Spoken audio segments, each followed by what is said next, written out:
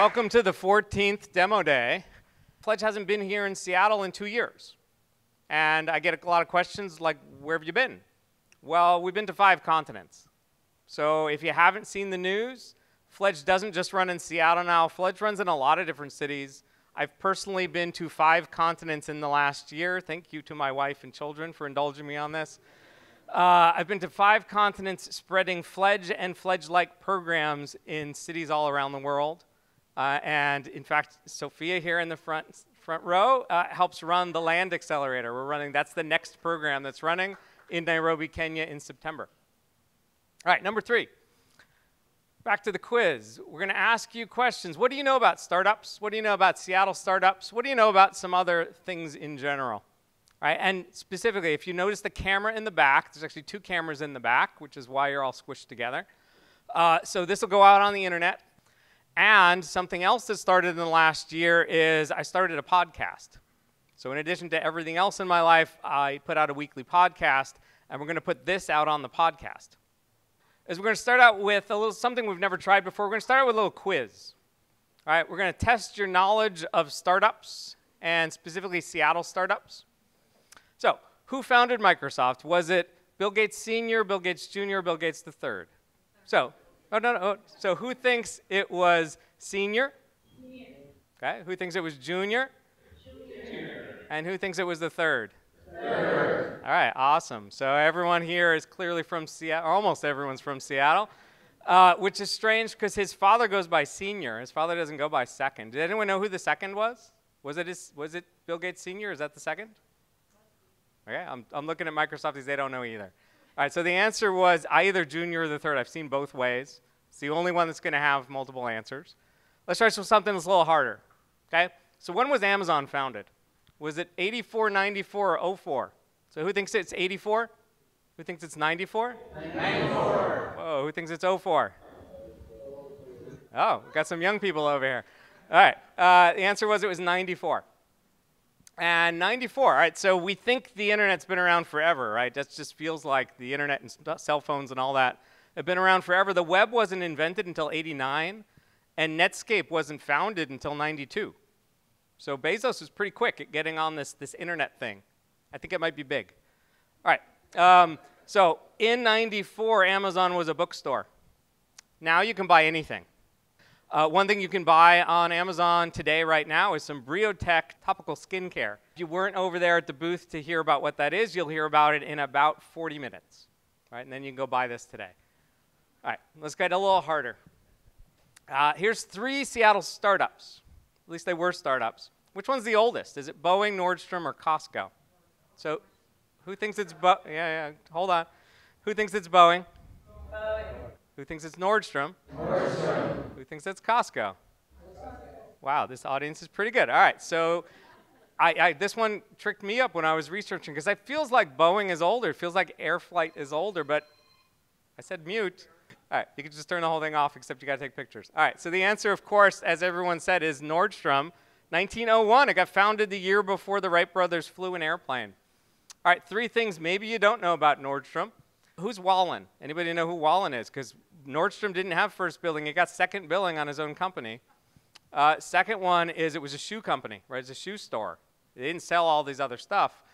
And in 1901 in Seattle, it was like 80,000, 90,000 people. It wasn't a very big city.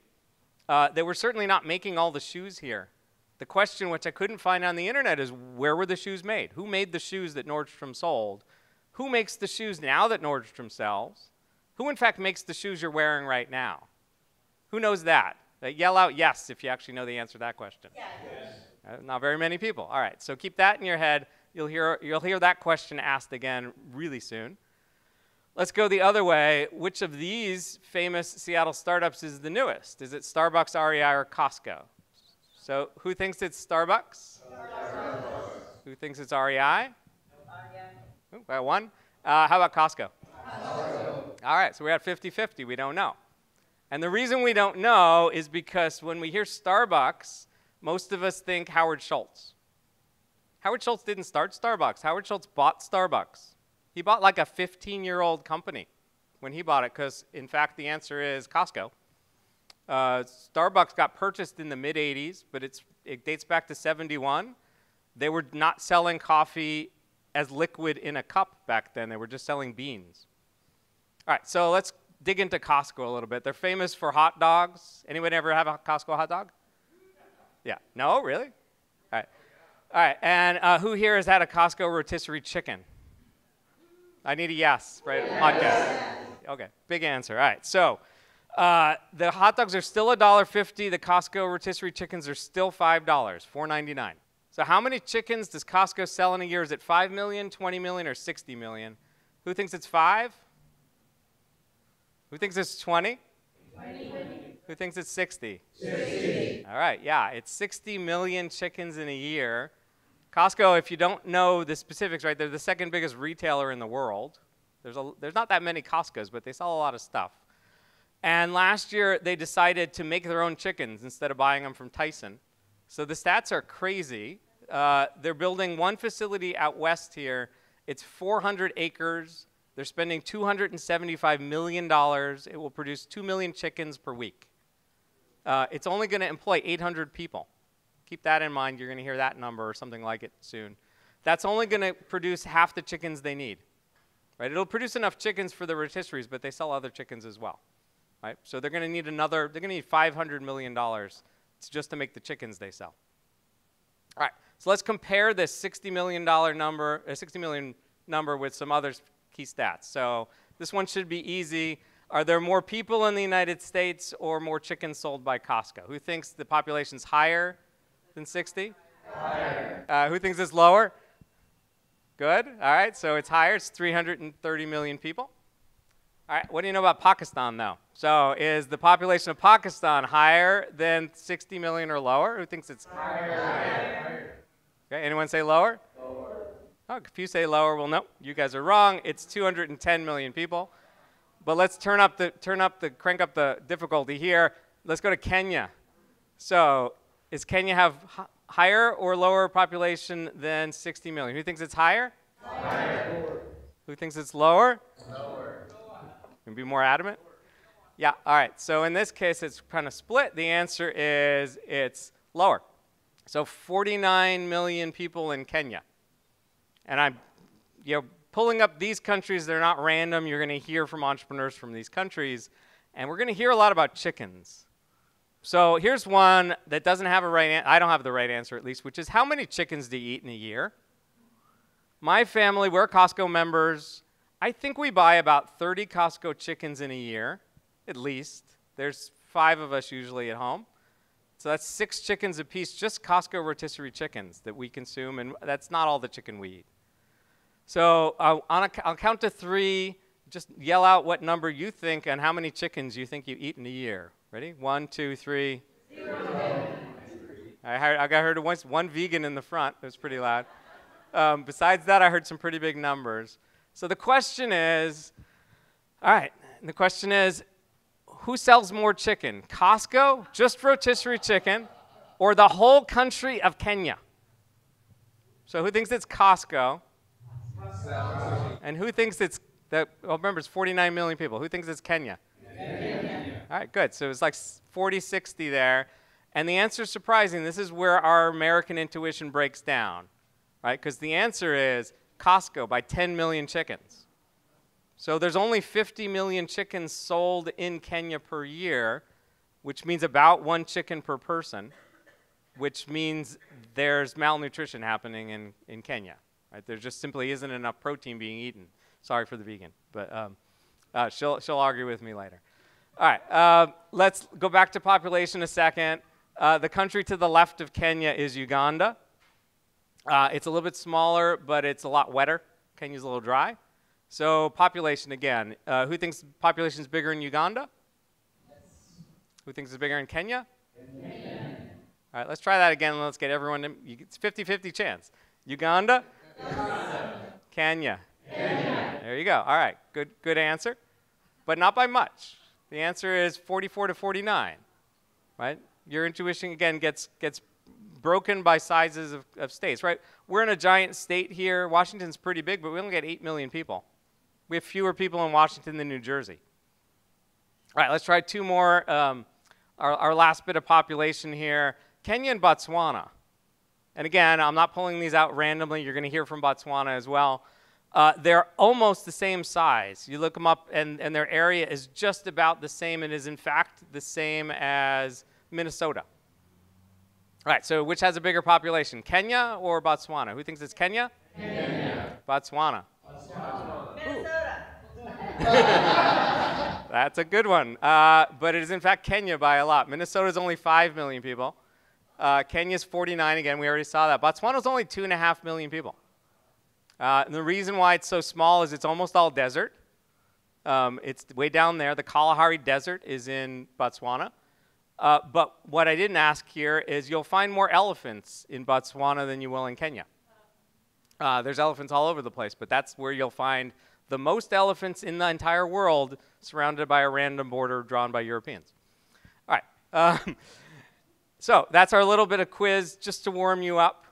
And I don't bring this up just for its fun, just because it's educational. Also to bring up the point that I keep calling these guys startups, right? And Nordstrom's is 120 years old, and Boeing's 100 and something years old. But we know who started them. They used to be one store selling shoes. They used to be one small red barn making airplanes by hand. Used to be a place that wouldn't even sell you a cup of coffee and so forth. And then they grew up to be big, established public companies. And that's the point of startups. That's what makes Seattle different than, let's say, the California version of startups, where the celebratory act in California is you sold your company to another company and it's gone. The celebratory act here in Seattle is that 100 years later, everyone has heard of your company. It's still selling. It's still making a profit. It's still doing its work. And so with that, I'm going to show you 6 companies that are not quite there yet, not even close, but hopefully some of these companies in 100 years will be household names in Africa or in the US or in Pakistan or elsewhere in the world. All right? And with that, I'll give you the Fledge14 fledglings.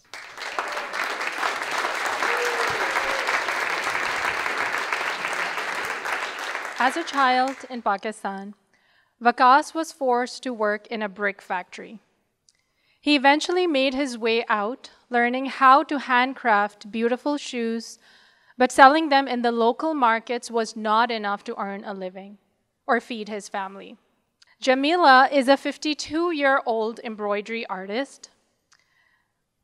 When she lost her husband, she took over his embroidery business. But it's not easy running a business as a woman in Pakistan. If you are a craftsperson in Pakistan selling shoes in the local markets, you earn $50 a month, which is not even half the minimum wage. Running an embroidery business in a good month, you might make that minimum wage, but still not a livable wage. The problem is that artisans like Vikas and Jamila can compete with mass-produced goods in the local markets and have no access to sell in the global markets. Now, with growing consumer awareness and demand for transparency in the global markets, my partner and I saw this as a problem worth solving. So 2 years ago, we gathered a handful of these artisans in Pakistan and began manufacturing handcrafted women's ballet flats. I am Afsha, CEO and co-founder at Fuchsia Shoes. We connect artisans to consumers who want to buy beautiful, comfortable, and sustainably made fashion. This is not a one-way connection. We're not selling shoes Vikas was making before we met him, nor the embroidery designs Jamila has been sewing for years. But we improved on the traditional designs to ensure they meet the quality needs of our American consumers. We added rubber soles, soft padding to the footbed that adds comfort in our shoes, and improve the overall durability and functionality of the shoes. Between increased demands of our shoes and improved product quality, our artisans now make $300 a month, which may not sound like a lot of money, but it is 3 times the minimum wage for workers in their communities, and very much a livable wage. We let our artisans focus on making stellar products, something they're inherently good at. while our team in Seattle focuses on trends in fabric patterns, researching fabric patterns, product designs, marketing, sales, shipping, and customer service. In the last 18 months, we have 7,000 customers, all exclusively through sales on our website, selling in United States and Canada. Our customers love us, as we have been doubling our repeat customer rate every 6 months, now at 16%. The key driver to this is the fact that they now know who makes their shoes. We provide them information around how we source a raw material or what was the process behind putting each and every pair together. There's a clear and rising trend in the fashion industry today to know where your product comes from. And by building sustainability and transparency into our brand's DNA, we are using it as a differentiator in our overall storytelling and marketing strategy. And with growing consumer awareness, we believe that transparency is the only way forward. My co-founder, Ramiz, and I bring over a decade of experience working for some of the leading tech companies in the world. We're also originally from Pakistan, a country with tremendous growth in the manufacturing sector space. And we have built an exceptional team with the right mix of fashion, tech, and retail to pull this off. Now, with our current growth rate, by 2020, we will hit $1 million in annual revenues. But we want to grow faster, which is why we are here at Fledge. We want to onboard at least 2,000 artisans across South Asia and South America and offer a wide variety in our shoes and other fashion accessories, like scarves, jewelry, tote bags. So, if you want a piece of the $30 billion footwear industry while helping or changing lives for underprivileged artisans for a better future, come and find me. Thank you.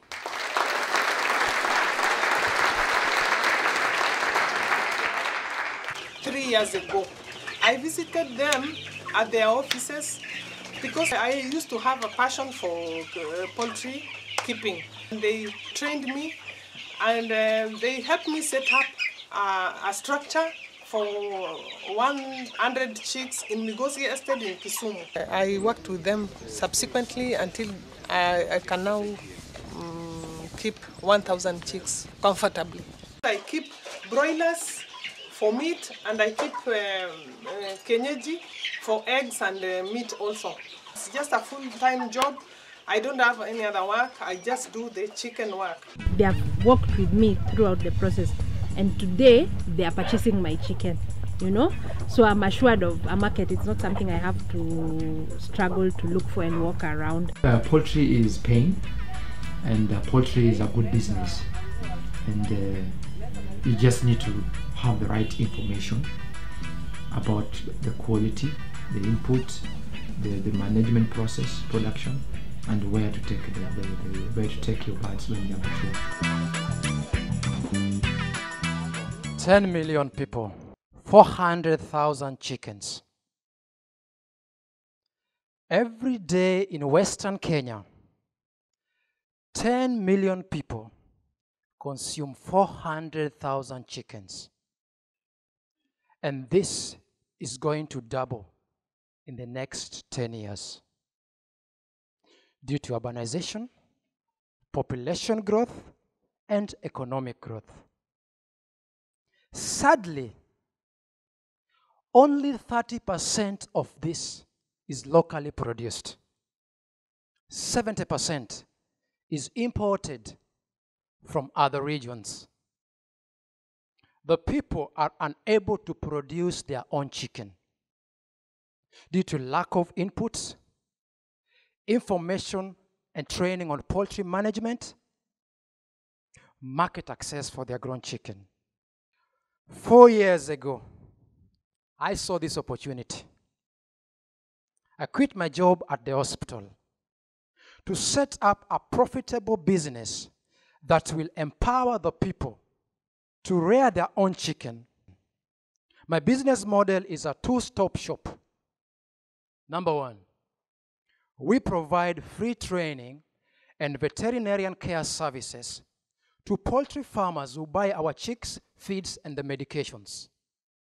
Number two, we buy back all the grown chicken, we process, we sell to hotels, restaurants, and the local households. To date, the company has grown with 25 full-time employees and 500 previously unemployed women and youths currently rearing chickens for us. With a sale of 300 chickens daily, we are the largest producers in the region. Our goal is to scale up our production from 300 chickens to 3,000 chickens daily. To do this, we are raising $300,000. This will go into one, setting up a processing and slaughter facility, two, setting up a cold storage facility, and three, buying of trucks for collection and delivery of chicken. My name is Abisai Nandi. I'm the founder and CEO of Chicken Basket. Join me in this journey as I empower more people and change lives in Kenya. Thank you.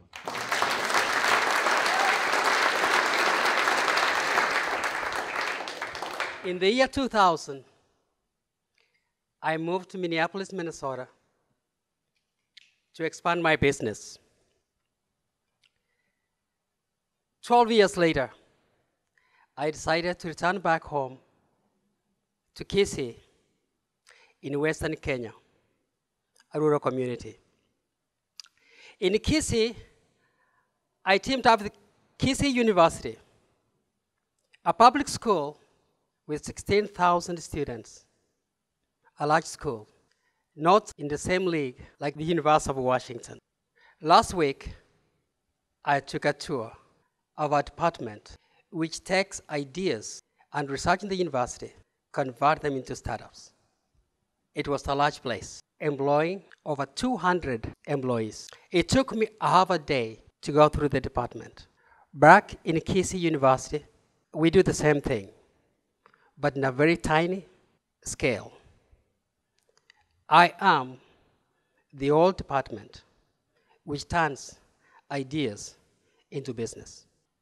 The university students of Kisii and the entire community, they come to us with hundreds of ideas, good ideas, but we are able, for the last 3 years, to turn only 3 into business. The first is the manufacturing of soap.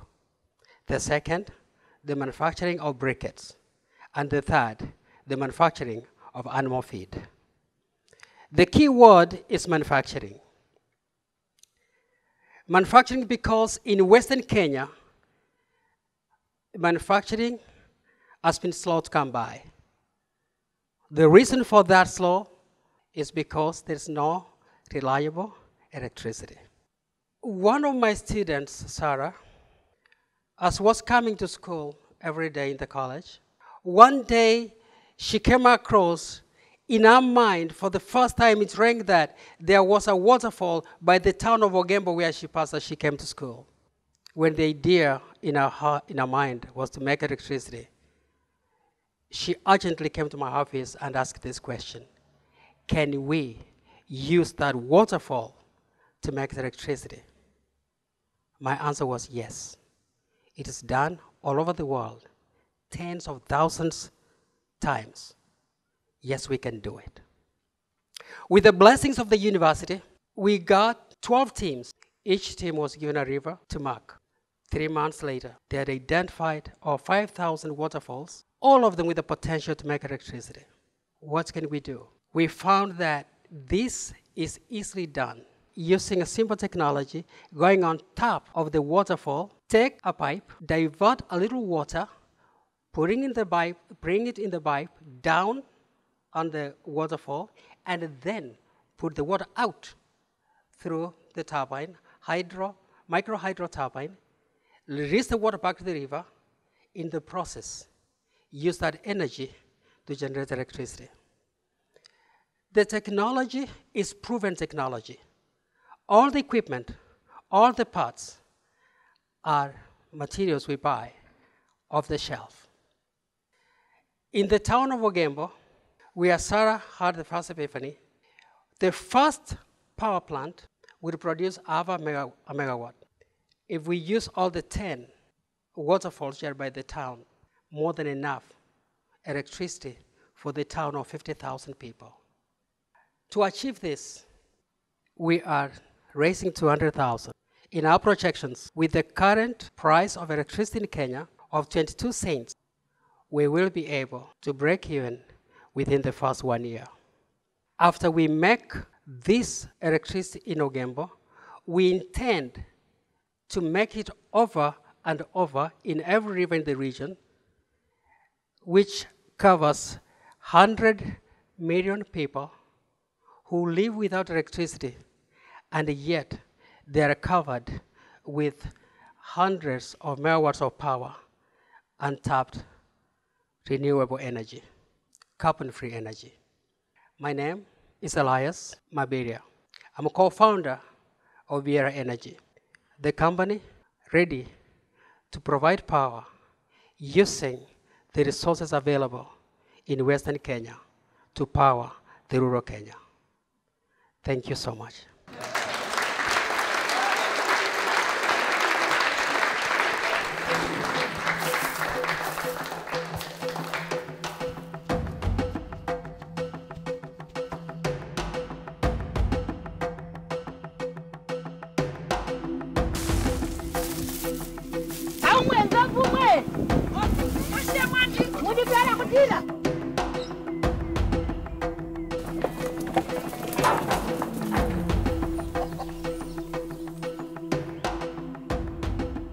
For 3 months each year, many families set up home alongside their field, far from the security of the village.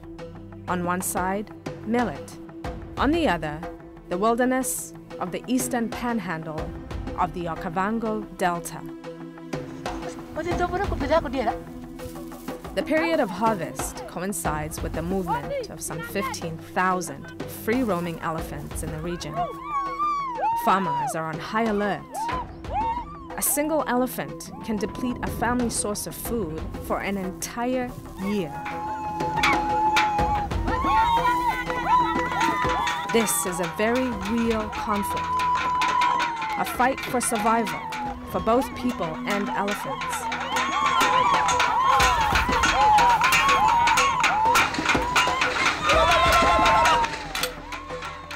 The panhandle of the Okavango is sparsely populated and remote, but with almost one elephant for every person, conflicts are inevitable. If you are a farmer in my country, that could have been your farm. Botswana is home to the world's largest elephant population.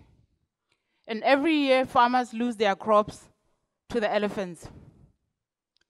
Elsewhere in Africa, the solution is to shoot the elephants. But in Botswana, we have a better, more natural solution: bees. How is that possible? It's simple. Elephants don't like bees, especially when they go into their nostrils. So we therefore put beehives around the farm as farm fences. Using bees, we currently employ more than 300 women farmers in my community. We help with food security as farmers are now able to harvest their crops. We also help conserve wildlife as farmers no longer have to shoot elephants. We have seen the decline in numbers of gender-based violence as women now have jobs and are empowered. And lastly, the bees get to pollinate the farmers' crops as well as plants in the ecosystem. We currently supply our honey in Botswana through our distributors. And over the past 14 months, we have reached a turnover of more than $250,000 in honey sales. Our honey is supplied in pharmacies for medicinal purposes, in supermarkets, in restaurants, as well as hotels in Botswana. Plus, we export to 2 of the neighboring countries, Lesotho and Namibia. We are currently raising $150,000, which will enable us to grow our farmer network to 1,000 farmers, as well as expand on our production factory. With that, we hope to be able to reach a turnover of more than $1 million in the next 2 years. My name is Mavis Nducha, CEO and founder of Kalahari Honey. Join me as I change the world one bee at a time. Thank you.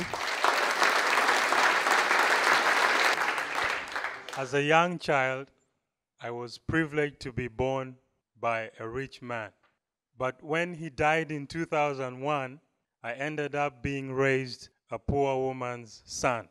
A single mother who tried her best for a better future for her son and her children. But my father's relatives grabbed all his properties and sold them off, leaving us, the deceased children, with nothing. But life wasn't really bad, thanks to the chicken and their eggs. When a chicken says, "Bok, bok, bok, bok, bok, bok, bok," it means, "Hey, buddy, I have got eggs in me." Or sometimes, "Bok, bok, bok, bok, bok, bok," means, "Hey, I have got more than eggs to feed you. I have got protein, nutrients, and more in me to feed you, your family, and your community." I learned how to talk chicken growing up. My mother raised chicken and eggs, and her chicken and eggs paid for food, school, health care. Chicken and eggs sent me to college. Ladies and gentlemen, I am Oreeggs Oscar Daniel, the founder of Oreeggs. Ore means home in my language, Lango.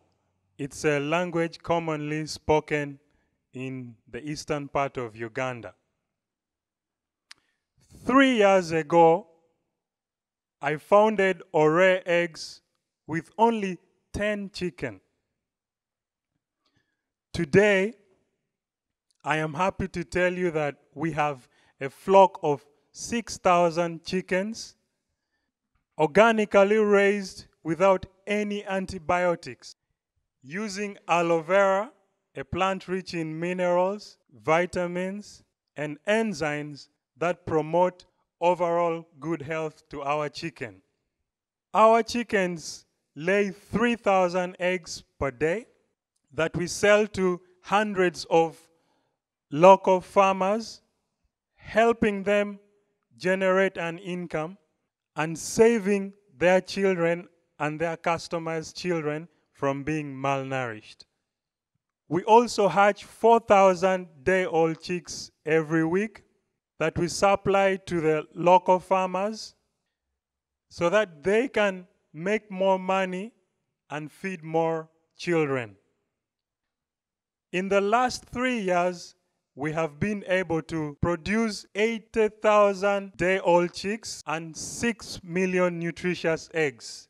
My goal is to increase production to tens of thousands of retailers and 10,000 farmers. The only block on our way is funding. We are looking into raising $125,000 US. With this, we shall be able to triple the production of eggs and double the production of day-old chicks. Please join me in seeing this a success. May God bless you all, and may God bless this United States of America.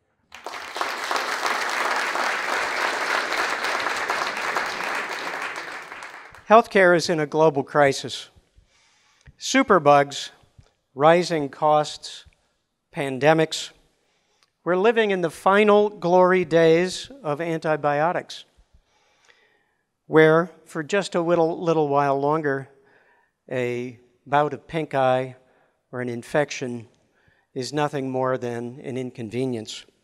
But 6 years ago, Dr. Margaret Chan, Director General of World Health, warned us all first and second level antibiotics have now failed, and we face the specter of a future where people will once again begin to die from common infections.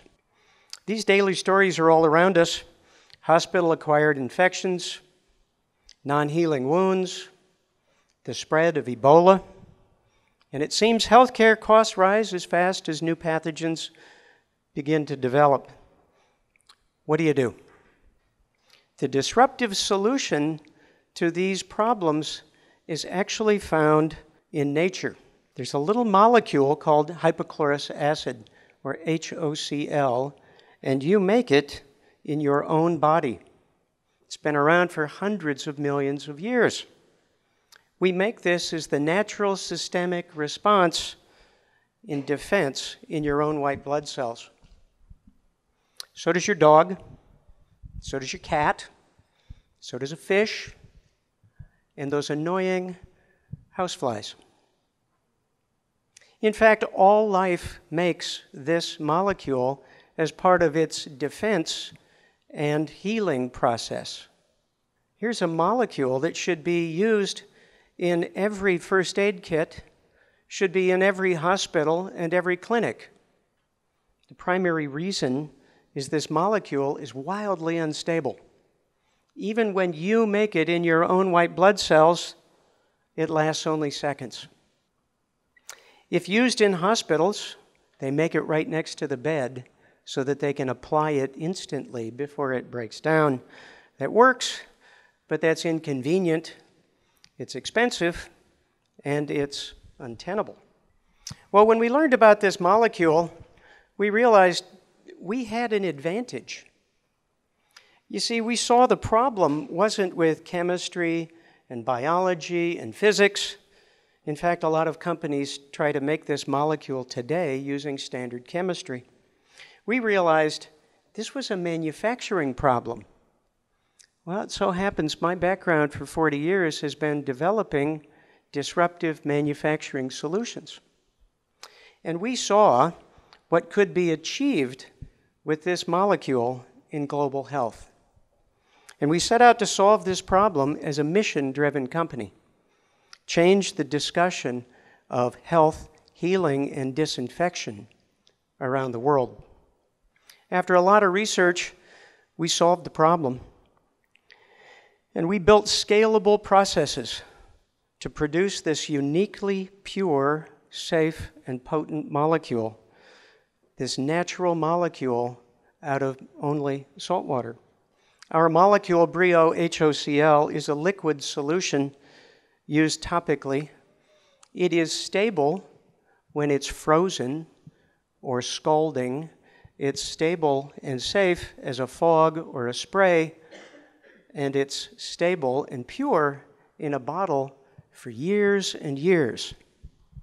Well, this breakthrough offers for the first time real and effective low-cost options to wound care and addressing antibiotic resistance and pandemics globally, with the ability to deliver this wherever it's needed. Our stability offers a potency that has been published by National Institute of Health as unprecedented. Imagine that this is a natural molecule that is both an immune booster and a sterilant. It is hundreds of times more potent than bleach, but you can spray it in your eyes and spray it on a baby's rash or drink it. We have shipped to thousands of cities across America. We have donated to dozens of countries in disaster relief. We invite you to come visit us in our factory in Woodinville, Washington, where we make this by the ton with a vision to change the realities of global health. I'm Dan Terry. We're Briotech, the world's leader in HOCl, bottling nature's solution for healing and disinfection.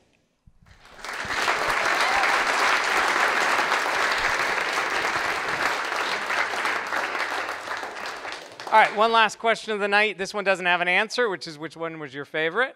Costco chickens are one of the 6 you heard of. Or the 7th is on the list that you haven't heard of yet. So let me tell you a little bit about that one. That's called Africa Eats. It's my plan. And again, going back to what I started with today, the question was, which of these companies or companies like them are going to be the big established giant companies in 100 years? And we don't know, right? But again, that's the goal. The goal is not to flip these companies, it's to have real impact in at least a whole country, if not a whole region, if not a whole continent. So let's jump over to Africa, right? You saw 4 companies from Africa present today, 3 of them in agriculture. Well, it turns out that Fledge has done a lot of work in Africa in agriculture. We have 20 graduates who all work with smallholder farmers. They're in 9, 10 different countries. It's on the map up there.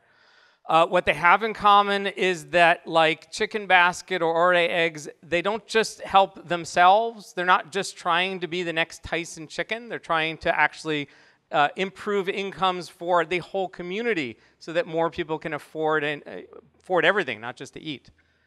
All right, so the plan is to take those companies, wrap them in a holding company, add 10 million in growth capital, and make them much bigger. So 10 million to start with. These companies collectively in 2018 did over $3 million in revenue. Worked with something like 30,000 farmers collectively. Collectively, they're something of substance. They're big, right? They're worthy of attention of institutions. Individually, they're still small. But what we think is, given 10 million in capital and a few years of growth, we'll be big enough to go public with this entity. And then we'll take that money and we'll get them bigger and bigger and bigger and add more companies in and so forth, until within 5 or 10 years we have something that not only has a big impact across the continent, feeding 1 billion people, but also is then an investment that any of you can make because it's a public company. And you can then invest in the growth of Africa, which is something we didn't have when China pulled 500 million people out of poverty. There was no company you could really invest in that had that reach. Same thing in India. There's 450 million middle class in India now, but none of us have anything in our stock portfolio that's helping grow that growth. And so the goal here is to do this in Africa, where we can take our capital. We have all the capital. They have all the poor people. We need to bring the capital to the poor people. That's how you fix this problem. And so that's the goal. That's what Africa Eats is about. All right. So with that, I'll thank the mentors. I see a lot of them in the audience here. Thank you for coming in. Thank you for working with these teams. This program doesn't work without you, right? So without all your time, then all I get is me. Just me is not enough. Also, a big thanks to Impact Hub Seattle. This is our home. We've been here for 7 years. It's a great place because not only is this the place that everyone wants to come to, but random people will come and be mentors that didn't know they were going to be mentors that day. They just show up and they get pulled over, and the next thing you know, they're sitting down and they're working on a website together or whatnot. And with that, I'll leave you to have conversations with the fledglings.